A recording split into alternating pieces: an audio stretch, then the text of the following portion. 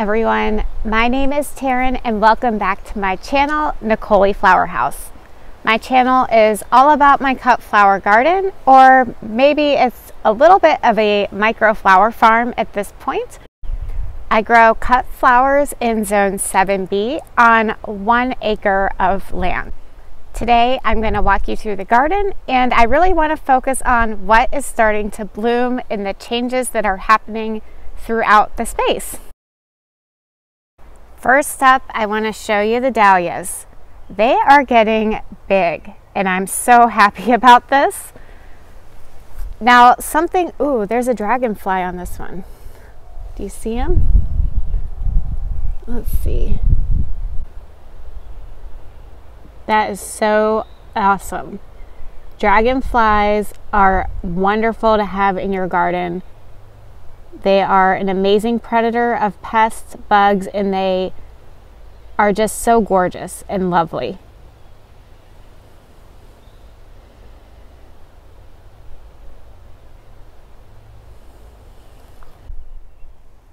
Okay, but back to the dahlias. They're getting really big, and I think this year I want to try not pinching these. I don't know if you remember from last year, but I had a fungal disease going on in my dahlias. With a lot of pruning and upkeep, I was able to get that mostly taken care of, but I'm wondering if cutting these hollow stems down allowed some water to get down into the tubers and might have contributed to that. And these actually look really bushy, and they already have multiple stems. So the point of pinching your dahlias is so you can get thinner stems and longer stems.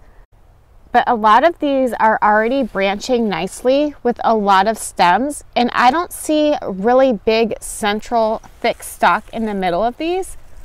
So I think I'm just going to let these plants carry on as they are without pinching. I know Laura from Garden Answer mentioned that she did not pinch her dahlias last year, so I just want to give that a try. Everybody's climate and growing conditions are different. So something that I have to deal with a lot here in North Carolina is humidity. We have a lot more fungal disease than other places just because we are a high heat, high humidity location. So I'm going to try not pinching dahlias this year and see how it goes. My snapdragons are getting nice and tall, but I don't think I will have blooms in time for Mother's Day, which is kind of a bummer. I had blooms for Mother's Day last year, but I had the time to plant a fall planting of snapdragons that overwintered. And this year I missed the boat on that. So these are going to be delayed compared to last year because I didn't get them in until the spring. It looks like my stalk is going to bloom soon, and some of them are already blooming, so that is fun. Here are a few more in different colors. I've never really had much luck with stalk being nice and tall, but these look pretty good. This is a decent stem length. It doesn't look as good as like the seed packet and the pictures online, but it's better than I had last year. I am getting more and more of these yellow poppy flowers starting to bloom. I do remember that from last year, that these yellow ones were the first variety to bloom.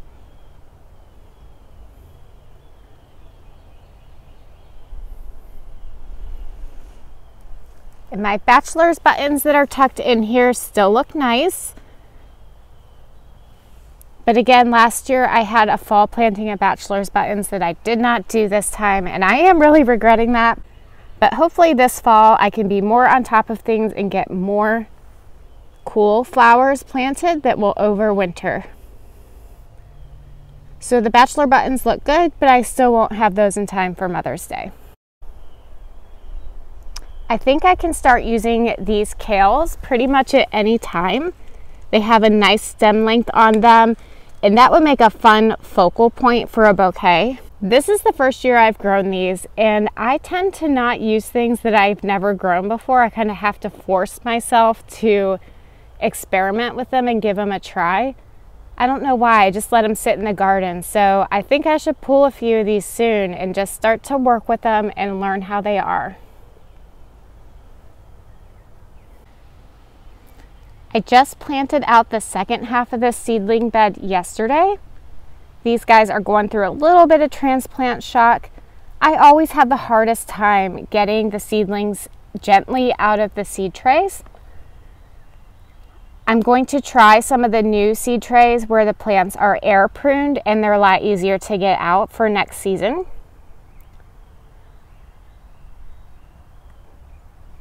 You can just tell the height difference between these ones in the back from this point further back. Have been out into the garden for several weeks now. And these are just in there their first day. So we'll give them some time to recover. And I do have them covered up with shade cloth, so they're not getting as intense of sunlight. Now last week I was worried that I had killed my yarrow, and I had a wonderful viewer tell me how sturdy yarrow was. And look, it's coming back, and it even has buds on it. I can't believe that. These look awful, but they have bounced back. Here is the new baby little seedling. It still looks good.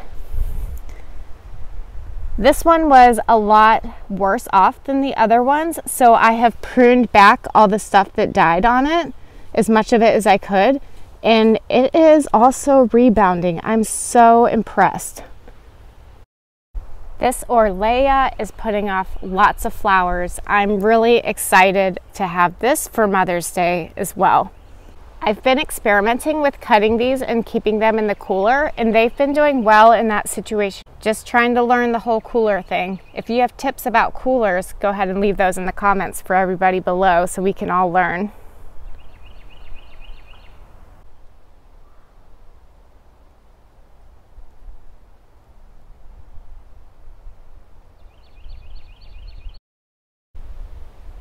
I experimented with putting some of these chives blooms into my bouquets.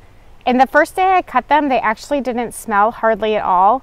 But the second and third days, they were getting pretty garlicky smelling. So I probably won't use these again, but I just couldn't help myself with such a pretty burst of color in the bouquets. This chamomile is going to bloom any day now.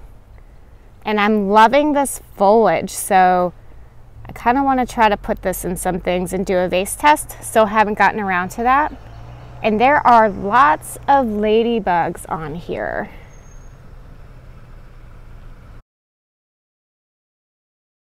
Hiding among all these weeds are my marigolds that I planted out not too long ago. They are starting to bloom. And there's one on the other side here.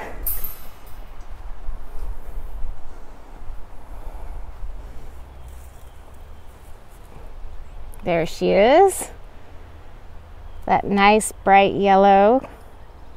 So that is fun. Some of the first blooms.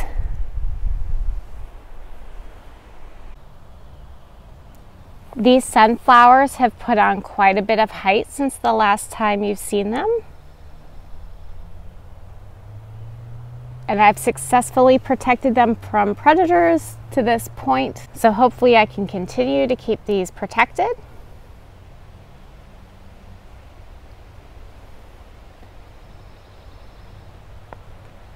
And I've been meaning to get out here and do the next succession of seed sowing, and I haven't done that, but I need to get out here and sow more sunflower seeds so I can keep them coming.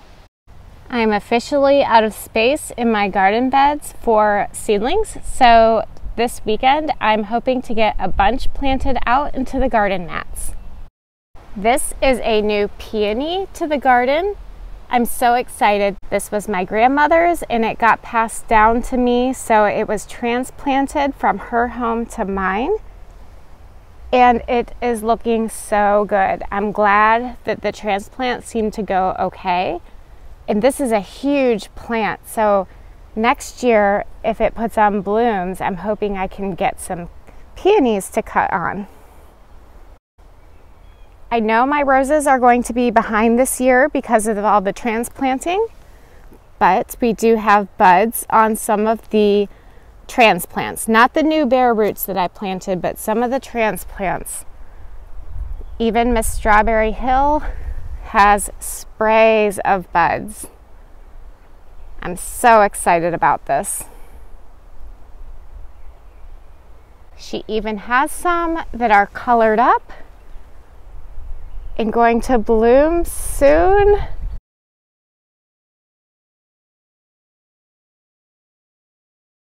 This rose right here is called the Lark Ascending, and this is the one that I was really worried didn't make the transplant, that it had the most damage, and it has really bounced back.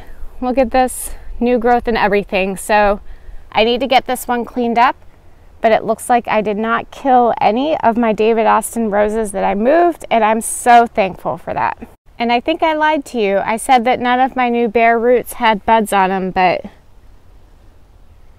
that is not true. So I need to look closer at some of these. Here's another one. So that is really exciting. Okay, now I want to take you to the front yard to show you something really fun and that I was not expecting to see at all. Okay, before I get to the fun surprise, I got distracted by all these beautiful peony buds. I planted these last fall. They did not shoot up any growth, so I thought they were goners. But here they are.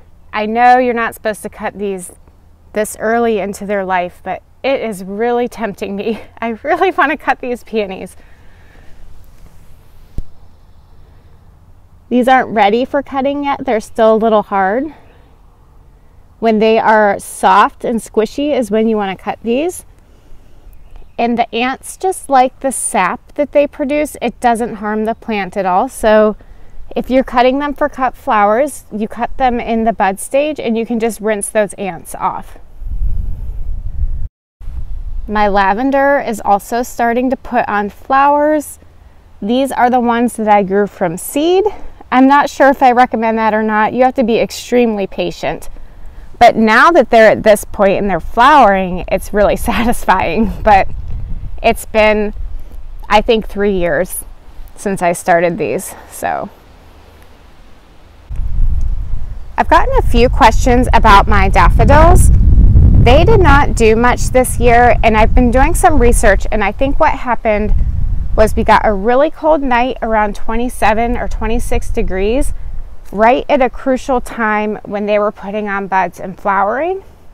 I did not know that you had to protect daffodils from cold once they were flowering, especially doubles, which is what I have.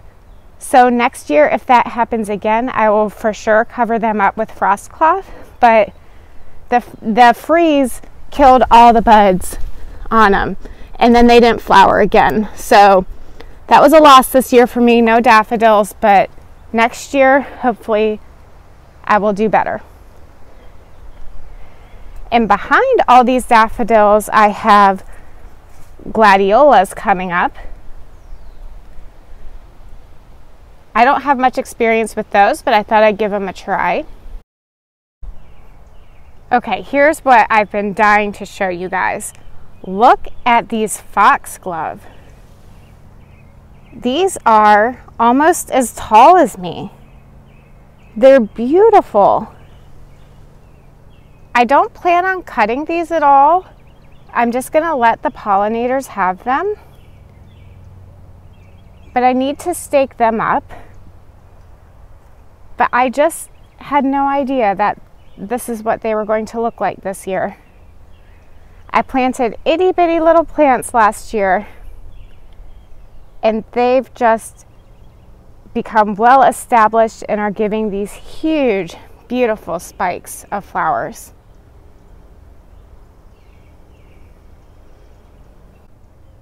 These ones don't have blooms yet. Well, they have buds, but the plants are just absolutely huge and look amazing. Here's a few more.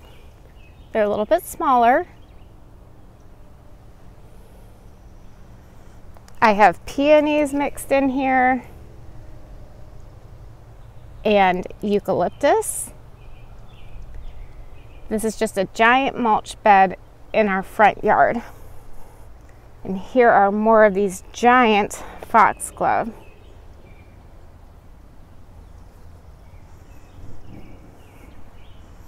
This eucalyptus didn't make it, but I like this color. It's kind of like a coppery color, so I still will use this on a dried wreath arrangement.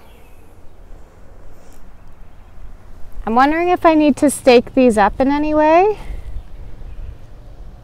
but this eucalyptus looks really nice. Look how pretty this foxglove is. Gorgeous.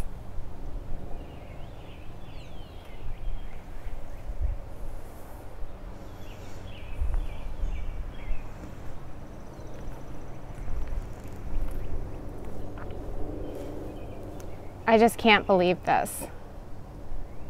I am interested in using foxglove in my arrangement. I'm just a little nervous because of how toxic they are to both animals and people if they were to be eaten.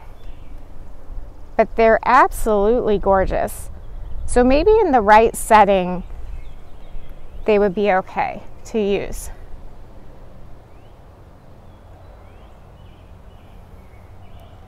And then I have some flowering cherry trees in this mulch bed as well. And eventually someday I want to have this whole yard full of perennials and xeriscaped instead of lawn. I do want to update you on the pollinator garden. Sadly, it has been completely overrun with weeds again, so I basically need to start that over.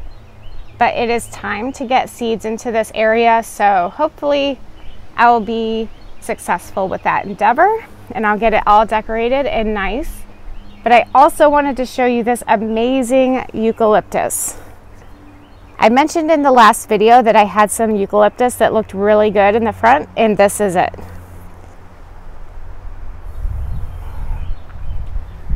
There's more over here. So I've had success with overwintering most of my eucalyptus plants. Some of them don't make it, but I think these larger ones are going to remain well established and survive our winters just fine.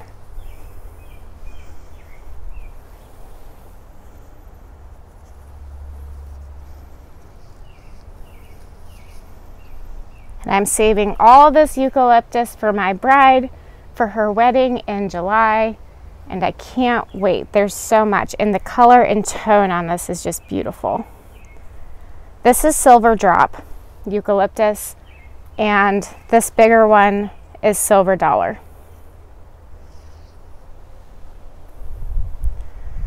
I don't know if you can pick out the lavender from all these weeds, but there's also a pretty well-established lavender plant right here. And this is just crazy weeds. I don't know what this is, but it is like taking over everything. So that needs cleaned up. There are some hydrangeas back in here. I wasn't sure if they would survive after they got moved around a lot because of the construction on our house, but they look good. And the foxtail grass is coming up nicely, except I did not have a chance to cut this back. So I think I'm going to leave it be for this season, and then next season I'm going to prune it back really hard, probably all the way to the ground. I also have a stash of things in my cooler for Mother's Day. Lots of ranunculus, a few tulips left, and some orleia. The chives, like I mentioned earlier, not going to use those, too stinky. Here's the ranunculus that I'm trying to pre-sprout. I don't see any growth on these quite yet.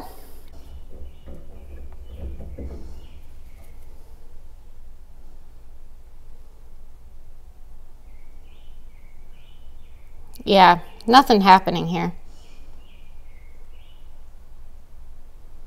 Still nice and plump, but no growth.